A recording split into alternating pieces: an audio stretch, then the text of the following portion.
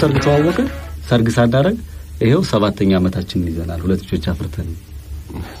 እና በትልልቅ ሰርጎች ትንንሽ ሰርጎችን ይወልዳሉ ይባላል ምንም ጥያቄ የለው እንደዚህ አይነት ብዙዎች ይፈጠራሉ ተዋወቃሉ አንድም ያው ማስተዋወቂያ እኮ ነው አይደል ማስተዋወቂያ መድረክ ነው ብዙዎች ሚዜዎች እዛው ሚዜዎች ራስ የሴትና የወንድ ሚዜ እዛው የሚፈጠሩ ነገሮች እንደ የመሆን ነገርም ሰፊ ነው ይባላል በጣም እሺ እንግዲህ እንጠብቃለን ሚዜ ነበርኩ በቅርቡ እንጠብቃለን ሰርግ ሳሮን ከካዛንችስ የዘውትር ተሳታፊያችን ኃይልዩ አቦሎች ወንድሜ ባለፈው ግንቦት ነበር ያገባው የሚገርማችሁ ነገር ቤተሰብ በአጠቃላይ ቤተሰብ ተጽኖ ያላችሁ ነበር በአጠቃላይ ቤተሰቦቻችን ሰርጉ ይቅርብ በገንዘቡ ህይወትን ምራበት ብለህ ነው ነበር ካልደገስኩ ሞቼ ይገኛለሁ አለ ደገሰ 700 ሶስት ጠራ ከባንክ 400 ሺህ ብር ተበደረ ያለውን ብር ጨርሶ እንዲማለ ከቤተሰቤ ደረሰብኝ ነው የሚልም ማሳመጥ በጣም ከባድ ነው በጣም ሰው ያው ቤተሰብኛ ቤተሰብ እንደምንጓዝ ነው ቤተሰብ ተጽኖ አለ ብለን ነበር ቤተሰብ እንደውም መዳር አለብኝ ይላል ነበር እኛ ያልነው አይደል እንደዚህ ቤተሰብም አለ ይቅርብ ያለህን ነገር ለወደፊቱ አስብበትና ለህይወት ይሆናል ለሚልም ቤተሰብ ይመክርህም አለ አይ አሻፈረኝ ብለህ ደግሞ ትገባበታለህ ያው እንደዚህም አለ የባሰ ነገር ውስጥም ትገባለህ ሌላው ከድር ከጦር ኃይሎች ምን ሆነ መሰላችሁ የጎረቤቴ ሰርግ ነው ሙሽሪትና ሙሽራ በስምምነት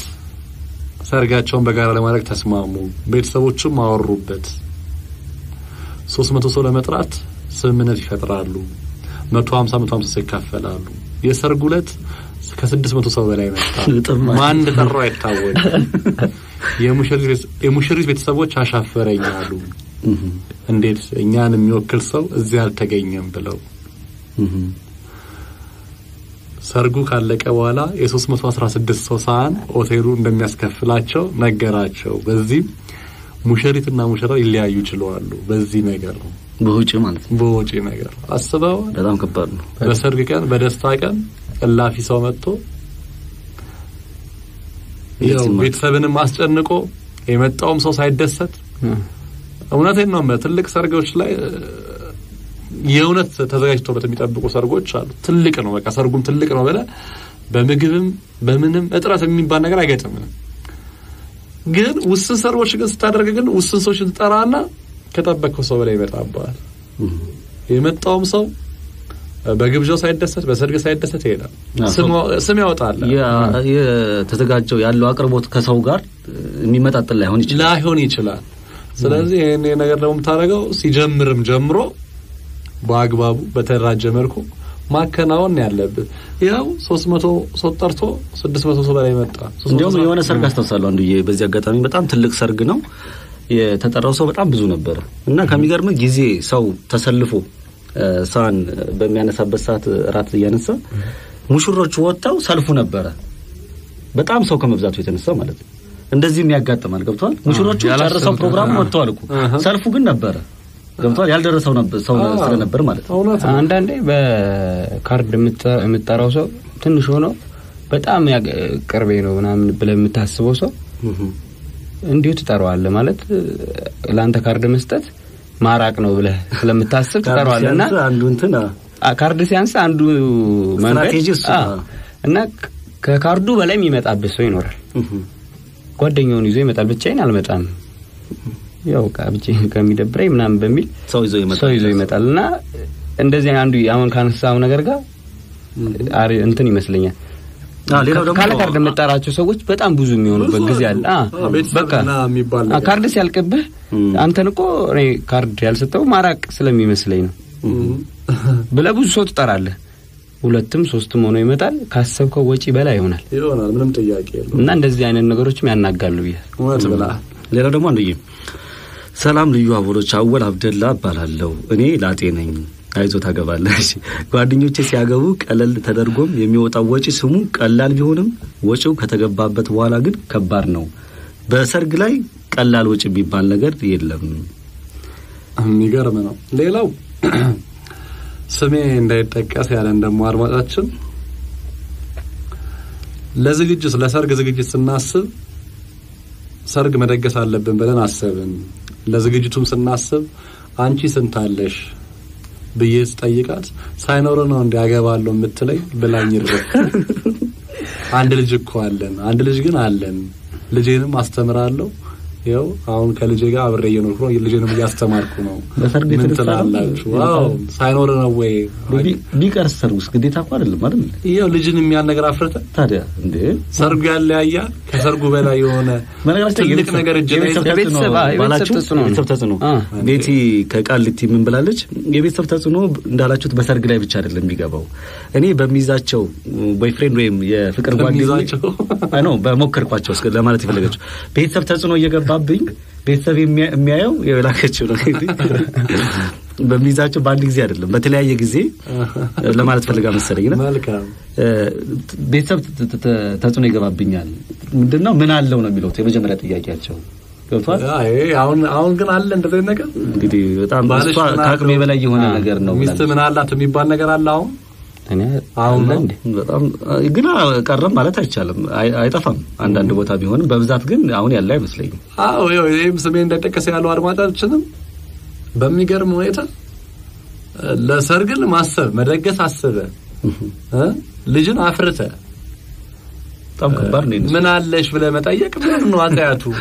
ሳይኖር ነው ወይ መታገባኝ እንዴ ሳይኖርማ ይኸው ልጅ ወለደው አይደል እንዴ በጣም ከሰርጉ በላይ ትልቁ ስጦታጃቸው ላይ ያለ አይደል እንዴ የቤተሰብ ጫና ይመስለኛል በሱ ምክንያት ተለያየ ሀገር ማነገራችን ላይ የቤተሰብ ልጅን አስተምራለሁ የቤተሰብ ጫና እኮ እንትን ማለት ይችላል አንተ መመለስ ትችላለህ ዋናው አንተ ካመንክበት የቤተሰብ ጫና ካንተ አይበልጥም ካንተ ቤተሰብ ግን ይለያያል ይለያይም ግን እውነት ነው ይለያያል ማለት በቃ እኔን ወግ ማረግ አብቅቼሻለሁ በሰርግ ማረጉ ነው ይሆናል እኔ ሰው ሰርግ በልቼ ተጽዕኖ የለውም ይያልኩ ሳይሆን ተጽዕኖ አለው ግን ካንተ አይበልጥበትም ተጽዕኖ ነው እንደ አይበልጥበትም ማሳመን ትችላለህ አንተ መስራት ትችላለህ አንዳንድ ቤተሰብ አለ አንዱ እኔ በፈለኩት መንገድ ካልሆነ በቃ ውጪልኝ አይ እውነቱን ነው ቀደም ሲል ውጪልኝ የሚል ቤተሰብ ከደር የተዋራሮቻችን የሰጠን ሐሳብ አሁን ዮሴፍ ከሚያነሳው ሐሳብ ጋር አንድ አይነት ነገር ነው ሙሽሪት ቤተሰቦች ከዛ በፊት ምን አይነት ነገር ሐሳብ ያነሱ ነበር አንቺ ለማቋት ዘግይተሻል አላፊነቱ ለኛ ሰተሻ ድግሱ ለኛ ሰተሻ አያገባሽም እንዲደረግ አያገባሽም በቃ ሐሳብ አቀልሉ ትላለህ ይዛ ጊዜ አንተ ደስ ያው ድጋሚ ተላከ መልእክት አለ እንደውም ይላል ላንቺ የሚመለከትሽ 15 ካርድ ነው 15 ጓደኞች ብቻ ነው የምትጠሪው ያው ባንተ ሰርግ ላይ ይመደብልሃል ይለያያል ቤተሰብ አንተ ብር ታወጣለህ ባንተ ላይ ይመደብልሃል ቤተሰብ ይመደብልሃል አንተ የም ብቻ ነው ጠራው የገለን አጠራም ይላል በጣም ዓለሙ ግን ያንተ ነው በጣም እና ይሄ ነገርም አለ እኔ ትልቁ ችግር ሰርግ ደጋሾች ላይ አለ ብዬ ማምነው ወይ ደግሞ ሙሽሪትና ሙሽራ ላይ አብዛኞቹ በሌላቸው ነገር ይንጠራራሉ ይሄ አብዛኛው ሰው ችግር ነው ከሌለ እኮ የለህም የነገ ህይወት ነው ትልቁ ነገር ሰርግ ለአንድ ቀን የሚቀጥል ህይወትን በቃ ተጽዕኖ ውስጥ መክተት የለም አስተያየት ብዙ እንትን እንዳይልብህ ያለውን ነገር በቃ በአሪፍ አሳልፈ እኛ ተቸግረን ብንኖር ይሻላል በቃ ያለውን ነገር ሰው የሚያይልህ ነገር ነው ያንተ ኑሮ አንተ ነው የምትኖረው በቃ አንተ እኮ ከዛ በኋላ አንተ ለሰርጉ የሁሉ ነገር ዋጋ ትከፍላለህ እንዴ ነገ እኮ የሚያኖርክ እኮ ማንንም የለም አጠገብ ዞር ብሎ የሚያይ የለም ስለዚህ እኔ ትልቁ ነገር እንደው መሰራት አለበት ብዬ የማስበው የነገ የተሻለ ኑሮ ለመኖር ትልቁን ነገር መሰረትን መጣል ያለበት እዛ ቤት ላይ ነው ግን እዚህ ጋር አንዱ አሁን እኔ ያነሳው ነገር ጥሩ ነው ሰርጉ ላይ ነው ብዬ አላስብም ከዛ ይልቅ እኔ ምን ቢሆን ደስ እንደሚታቃለ አሁን አንዳንድ የገባቸው ወጣቶች የሚያደርጉትን ጋብቻ ቅልብጭ አለ በቃ የተወሰኑ 4-5 ጓደኞቻቸው ቤተሰቦቻቸው ጠርተው ሆቴል ላይም ሊሆን ይችላል የተለያየ መዝናኛ ቦታም ሊሆን ይችላል መኖሪያ ቤት ውስጥም ሊሆን ይችላል አብዛኞቹ ደግሞ የሚኖሩበት ቤት ላይ ሙሽራው የሚኖሩበት ቤት ላይ ተከራይተው የሚሆን ገዝተው የሚኖሩበት ቤት ላይ እንደዚህ ፕሮግራሞች ያደርጋሉ እኔ ብዙ ማቃቸው ወጣቶች አሉ የልጃቸው ክርስትና ወይ ልደት ላይ የሚደግሱ አንድ ላይ ሰርጋቸው በጣም እንደውም የተለመደ የመጣ ነገር ነው አሁን አይደል አዎ ብዙ አሉ ሰላማዊት ከመገናኛ ምን ብላለች አብዛኞቹ ወጣቶች እኔ ልንገራችሁ ወደ ጋብቻ የሚሄዱት ሙሽሪት ታረግዝ ነው የሚል ሐሳብ መጥቶ ለአቅመ ጋብቻ አንዱዬ ወደ ጋብቻ መሄዳቸው እሱ ምክንያት መሆኑ እንደውም ጥሩ ነው። እኔ ደግፈዋለሁ። እሱ እኔ አልደግፈው። ተዘጋጅታ ነው እንጂ ምን መሰለህ እንደውም ያጠነክራል ብዬ አስባለሁ። ልጁ እኔ አጽያት የለው ይሄ ነገር ተፈጠረ ተብሎ ወደዛ መግባቱ ግን እዚች ጋር ሰላማዊ ስትል የፈለገችው ነገር ምንድነው? አስቦበትና ፈቅዶ አምኖበት አይደለም። በአጋጣሚ የተፈጠረ ነገር ከሆነስ ነው እኮ ይሄ ነገር አስገድዶት ነው ወደ ጋብቻው እየሄደ ያለው ከዛ ወደ መለያየቱ ይመጣል የሚል ነገር ነው። አዎ እኔ አሁንም እማምነው እምነት ያስገድደኛል። እኔም የማምንበት ነገር ከጋብቻ በፊት የሚደረጉ ነገሮች ላይ አላምንበትም፣ አልስማማበትም። ቅዱስ ቃሉም አይልም፣ ቅዱስ ቁርአኑም ይላል ብዬ አላስብም። ይሄን በዚህ ስማማለሁ እኔ። በተረፈ ግን አብዛኞቹ ናቸው ለማለት ያው ጥናት ይፈልጋል። ልክ ነው። ማለት የምታውቃቸው ሊሆኑ ይችላሉ አጋጣሚ። አዎ አንድ ይስጋ አሁን መጨረሻ ላይ ማለት እንፈልገው ነገር ያው ሳምንትም እንቀጥልበታለን እርሱ ሰፊ ስለሆነ ይሄ አሁን በተለይ በትዳር በሰርግ ላይ ብዙ ችግሮች አሉ